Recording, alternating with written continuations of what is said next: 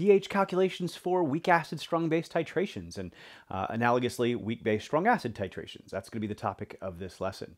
My name is Chad and welcome to Chad's Prep, where my goal is to take the stress out of learning science. Now, in addition to high school and college science prep, we also do MCAT, DAT, and OAT prep as well. I'll leave a link in the description for where you can find those courses. Now, this lesson is part of my new general chemistry playlist. I'm releasing several lessons a week throughout this school year, so if you want to be notified every time I post one, subscribe to the channel, click the bell notification. All right, so weak acid-strong base titrations. This is the worst of it. As far as any kind of pH calculations you might ever see, this is the absolute pinnacle in terms of how bad it can get. So if you kind of take a look, there are really 5 fundamental pH calculations we've seen so far. So strong acid, strong base, weak acid, weak base, and buffers. And it turns out that every titration calculation is going to turn into one of these 5. And so essentially, just like we did with the strong acid, strong base titrations in the last lesson, we're going to take a reaction that goes to completion, and this one's going to go to completion because we've got a base that is strong in our acid-base reaction. And we're going to run it to completion. We're going to do a limiting reagent problem, see what's left, and based on what's left, we're going to figure out which of these methods is appropriate. So just to review, so for a strong acid solution, where it's just a strong acid, so you just take the negative log of your acid concentration to get your pH. For a strong base, you just take the negative log of your hydroxide concentration to get the pOH and subtract from 14. So for weak acid and weak base, we had some shortcuts. For the weak acid, so it involves the Ka and the acid concentration. For the weak base, shortcut for calculating hydroxide involved Kb and the base concentration. And then finally, if you've got both weak acid and conjugate base, so we'll use the Henderson-Hasselbalch to calculate the pH of that solution. And these are your 5 fundamental types. So, and we're going to see examples of all 5 of these involved with weak acid, strong base, or weak base, strong acid titrations, as we'll see here. So, but we're going to take the same approach we did in the last lesson. We're going to run this reaction to completion, and for reactions that go to completion, again, we need moles. And once again, if molarity is equal to moles over the volume in liters, then rearrange that moles is equal to molarity times the volume in liters. So, and again, I will be doing this all in moles. So for those of you that have done this with millimoles, I apologize. I will be using moles exclusively throughout this lesson. So this first point really isn't part of the titration. We haven't added any strong base yet. All we have is just a weak acid solution. And for a weak acid solution, we have a nice, lovely shortcut that allows us to calculate the H plus concentration. And that's precisely what we're going to use here. So we got the H plus concentration equals the square root of Ka times HA, and so in our case, that is Ka of HF is provided as 6.8 times 10 to the negative 4, and the concentration of our weak acid is 0.1 molar. So, and this will get us our H plus concentration, and so if we take 6.8 times 10 to the minus 4 times 0.1 is 6.8 times 10 to the minus 5, and we'll take the square root of that, and we'll get 0.00825.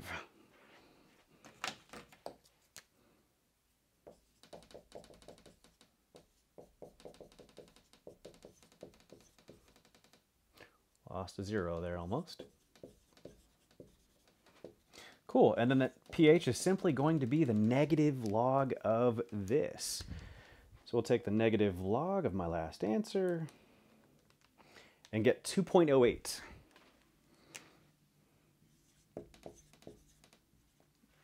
Cool, so what we can see here then is we're going to kind of summarize how we get the pH at different points on a titration curve for weak acid, strong base titration. And for that initial point right there, we can see that you just have a weak acid. And so it's going to be square root of Ka times the acid concentration.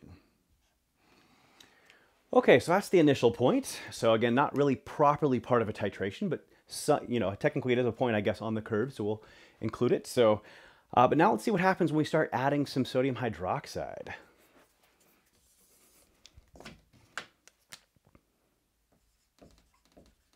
So first one, we're going to add 25 milliliters.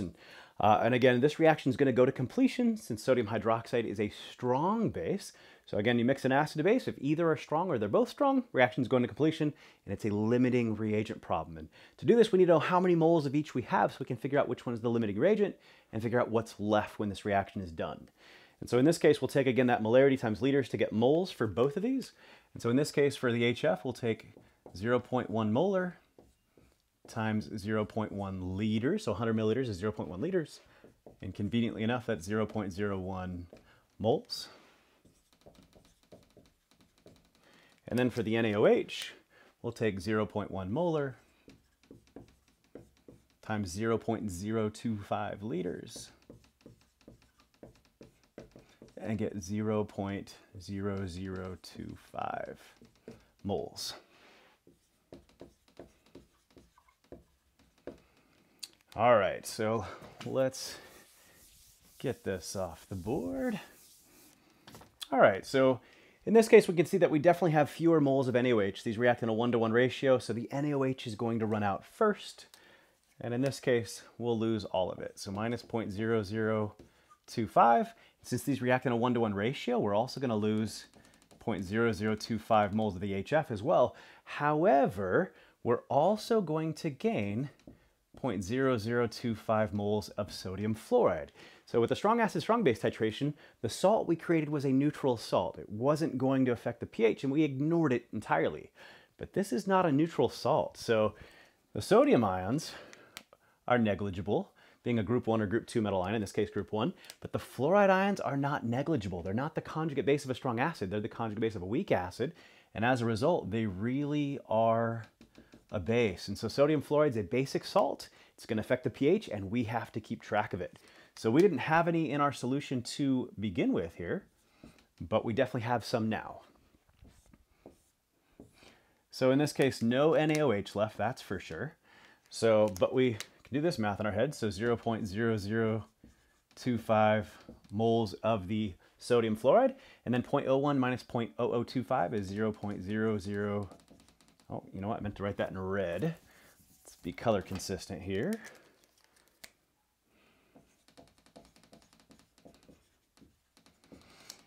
So when this reaction is done now, it's gone to completion, what's left in our solution? Well, we have a weak acid, and we have its conjugate base. And when you have a weak acid and its conjugate base in the solution together, that could be a buffer, as long as it's within a 10-to-1 ratio. But even if we're outside the buffer range, we are still going to use the Henderson-Hasselbalch to perform the calculation. So this one's not outside the buffer range. This actually is a buffer. But even if we were outside the boundaries of pKa plus or minus 1, where we had either more than 10 times the HF as compared to F minus or vice versa, we're still going to use the Henderson-Hasselbalch. And so in this case, that's the nature of our calculation here. So pH equals pKa plus log A minus over HA. And so pH equals the negative log 6.8 times 10 to the minus 4. So negative log of the Ka value, that's what pKa means. P means negative log. So, and then plus log.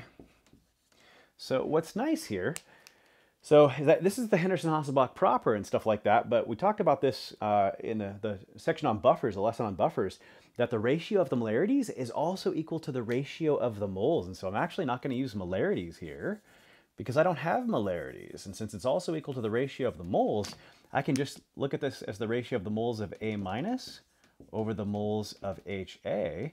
And that ratio is the same. Again, moles and molarity are not necessarily the same thing, but the ratio of moles over moles will be the same ratio as molarity over molarity, since it's the same volume of the total solution.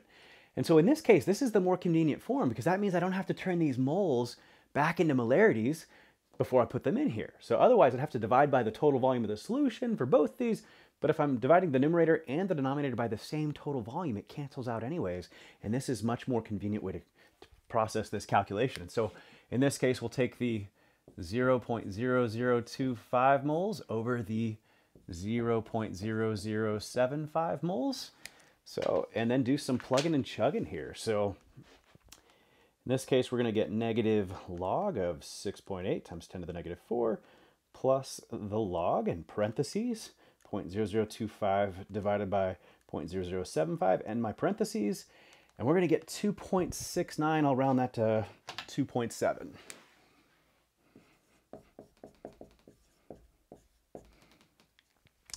Cool. So technically, this point is somewhere right about here. So, and we use the Henderson-Hasselbalch to do this right here. So it turns out we're going to have the equivalence point up here. And it turns out once we get to the equivalence point, we're going to have to find a new way to calculate pH. But it turns out after the initial point and before that equivalence point, anywhere in between, even if you're outside the buffer range, you can still use the Henderson-Hasselbalch. And I say can still use, I'd highly recommend you use the Henderson-Hasselbalch. And maybe we'll just use a ratio of moles here to calculate your pH. It's going to work anywhere along the way. And the idea is, you know, you're still going to have some HF left over on your way to the equivalence point. You'll have formed some of the conjugate base at the same time. And so but having both weak acid and conjugate base in your solution, that's when the Henderson-Hasselbalch will get you the pH. All right, so this is the next point. We're going to move this on now to 50 milliliters.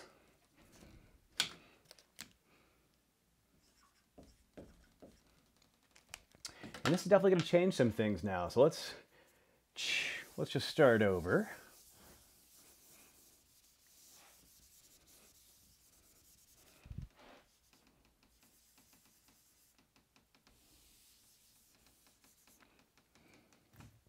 All right, so we're going to start this one over.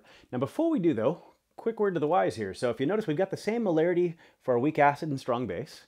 And so with them being the same molarity, and this is pretty common in a Gen Chem problem, so to get to the equivalence point would therefore require the same volume as well. So, and in this case, if we start with 100 milliliters of HF, then it's going to take 100 milliliters of the same concentration of NaOH to get to the equivalence point. Well, obviously we're not at the equivalence point, but we're exactly halfway there.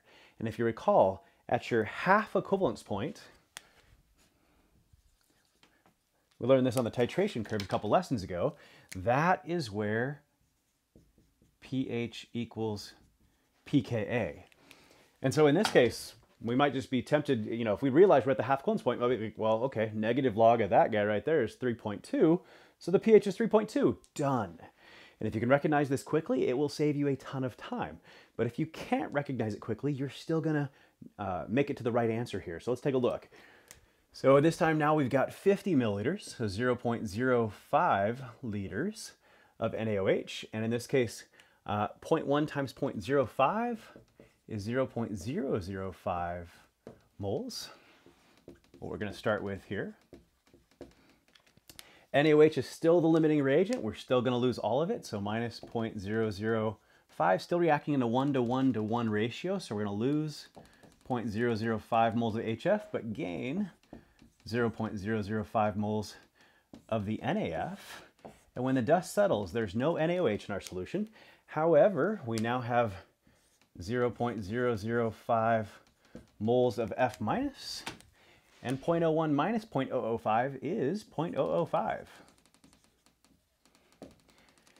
And you can see here that we have both weak acid and conjugate base in our solution, so you might treat it as a buffer.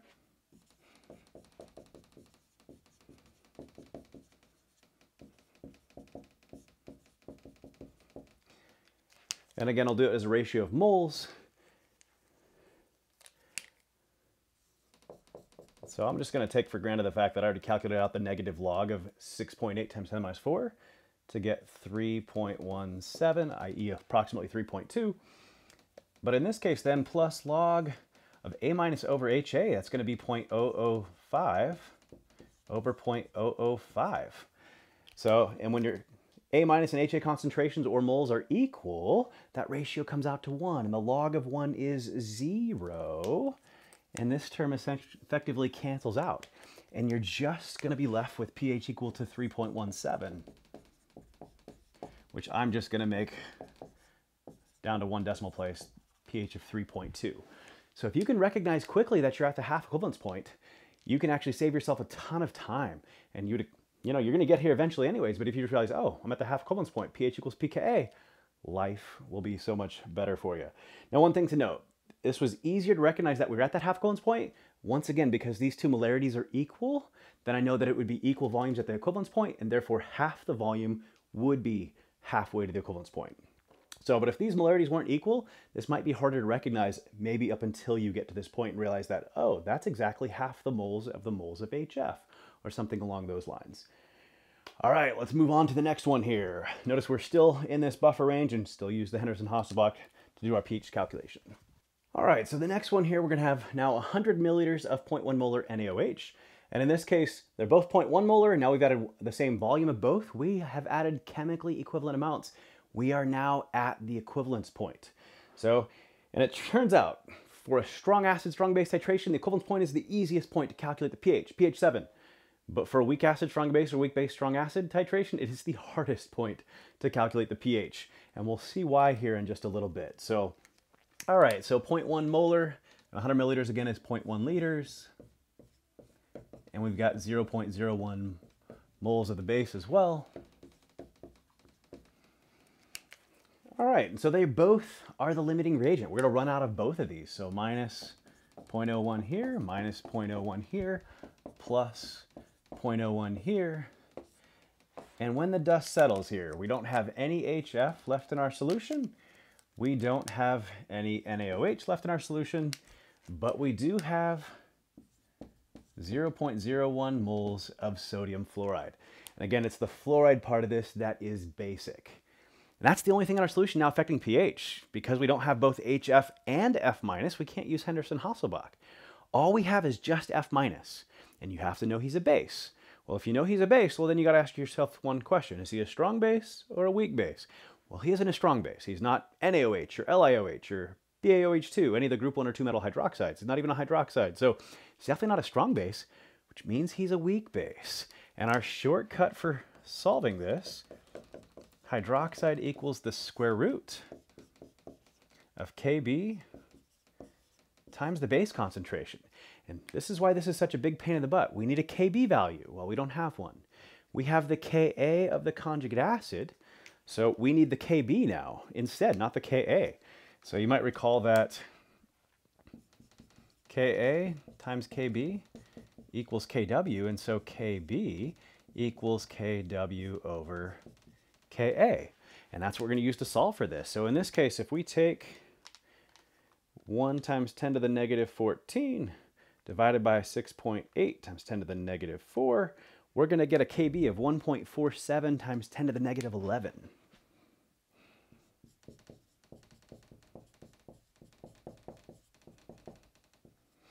Okay, now we got a Kb. Well, we got another problem here. We need a base concentration. Well, we have the number of moles of the base, but we don't have a molarity of the base.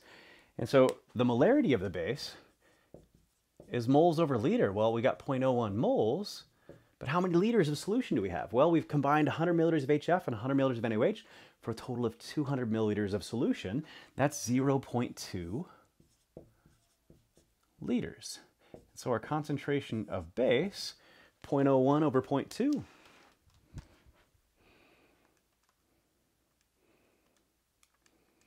It's 0.05 molar.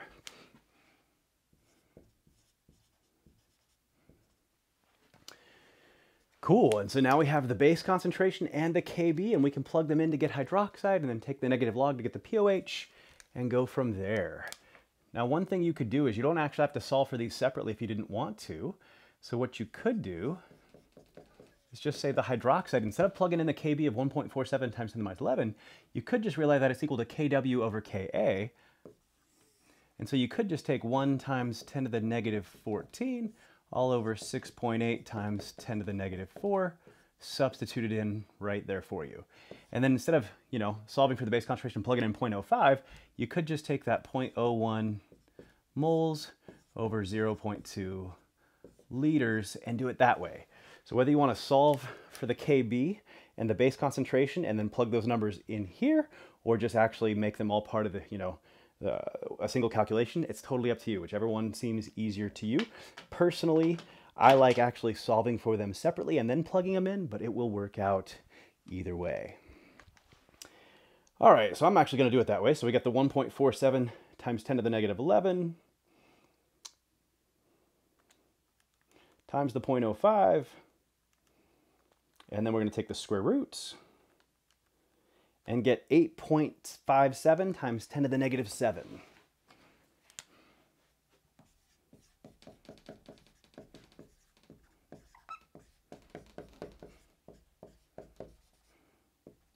We'll take the negative log to get the pOH.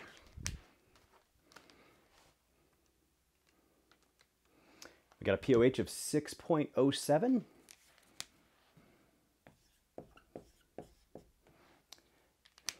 And we'll subtract from 14 to get the pH.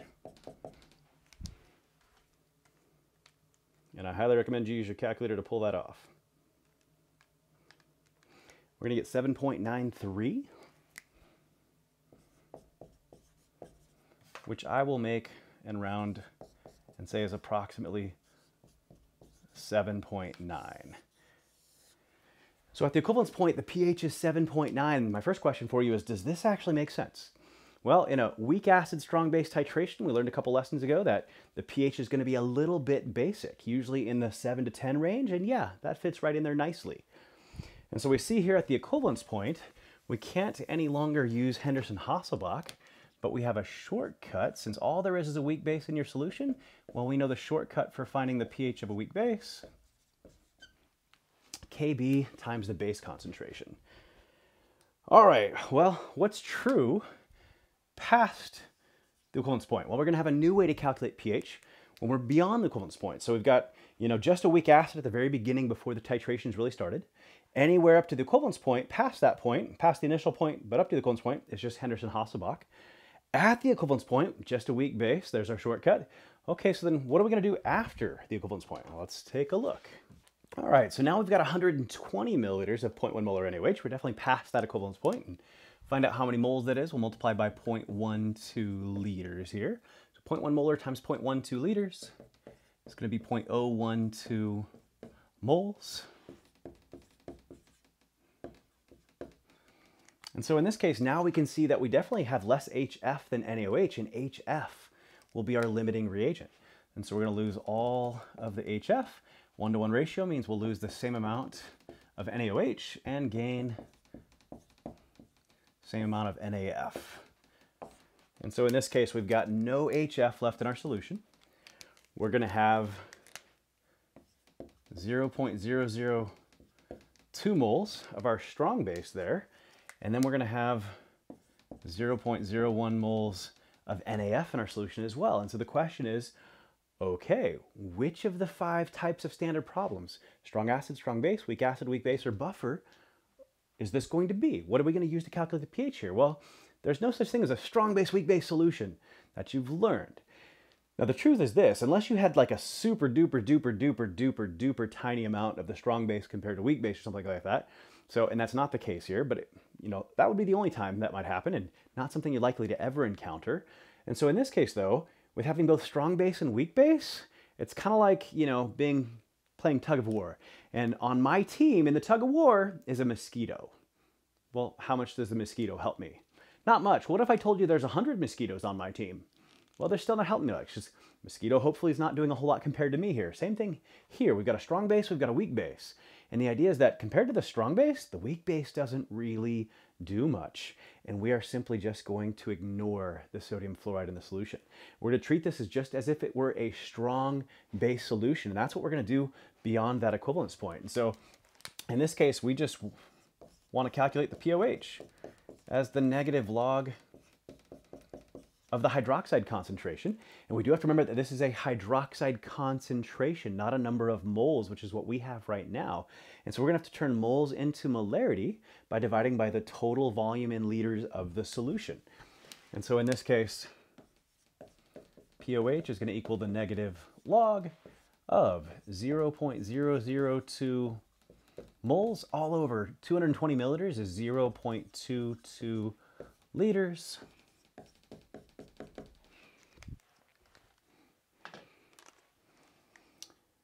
So we'll take negative log, parentheses, 0.002 divided by 0.22, parentheses.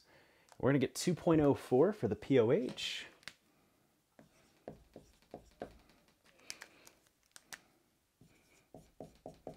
Which means our pH will subtract from 14. So 14 minus my last answer is 11.96. Which I'm going to round to 12.0. And now we've seen that once you get past that equivalence point, you're just going to ignore the weak base that you have in conjunction with your strong base. And when you have a strong base solution, you just take the negative log of the hydroxide concentration to calculate your pOH and subtract from 14 to get your pH. So, and this is how the curve works. Again, your initial point, you got just weak acid. Got a shortcut for that. Anywhere after that initial point, but up to the equivalence point, you'll have both weak acid and conjugate base, and we'll use Henderson-Hasselbalch. Right at the equivalence point, all of your weak acid will have been neutralized. You'll have only the weak conjugate base left in your solution. And for a weak base solution, we got a shortcut for that. And then finally, beyond the equivalence point, we'll have both strong base and weak base, and we'll just ignore the weak base and just take the negative log of the just take the negative log of the strong base concentration. Make sure you turn it back into a concentration, not just moles, to get the pOH, and then subtract from 14 to get the pH. And so that's weak acid, strong base. You really got 4 different regions. You might have to do a pH calculation with 4 different methods for calculating it, and it's totally analogous if you got a weak base, strong acid. Let's take a look. All right, so we're not going to work out any of the calculations per se, but I am going to show you how you set them up and just show you how it's analogous to what we saw with a weak acid, strong base. But with a weak base, strong acid, so at your initial point, before you've actually started the titration, well, all you have is really a weak base then. And if all you have is a weak base, well, we have a shortcut for that. The hydroxide is equal to the square root of the Kb times the base concentration. All right, so before your titration's ever going, all you have is weak base. Got a shortcut for that. Just like back over here with weak acid, strong base titrations, before the titration, all you have is a weak acid, and we had a shortcut for that. All right, so by the time you reach the equivalence point here, you will have neutralized all of your weak base, and you'll have no strong acid left in solution either. All you'll have is the salt. That's your product. And that salt is, in this case, not going to be a basic salt anymore. It's going to be an acidic salt. And it's not a strong acid, so it's weak acid by default. And for a weak acid, well, we got a shortcut for that. So at the equivalence point here,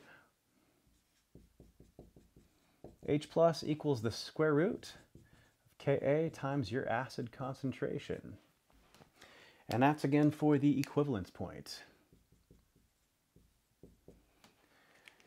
And just like we saw in the last example, everywhere up into the equivalence point, you're going to have some of your weak base left over, and you'll have formed some of the conjugate acid, and you effectively have a buffer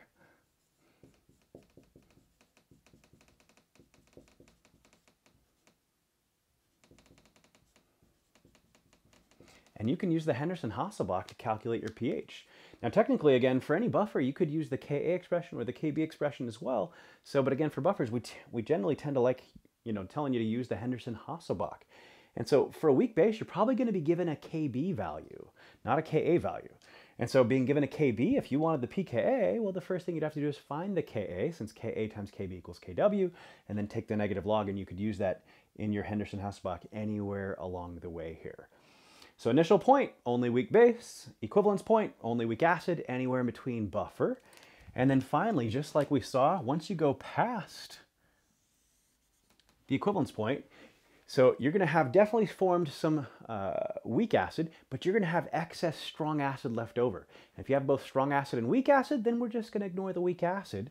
And so for anywhere past this point, we're just going to look at that excess strong acid, turn it back into a molarity so we can take the negative log of that molarity and get the pH. And it is totally analogous for these weak base strong acid titrations, how you calculate pH, to what we saw with the weak acid strong base titrations as well.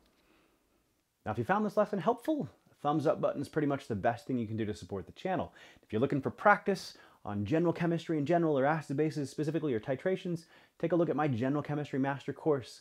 A free trial is available. I'll leave a link in the description. Happy studying.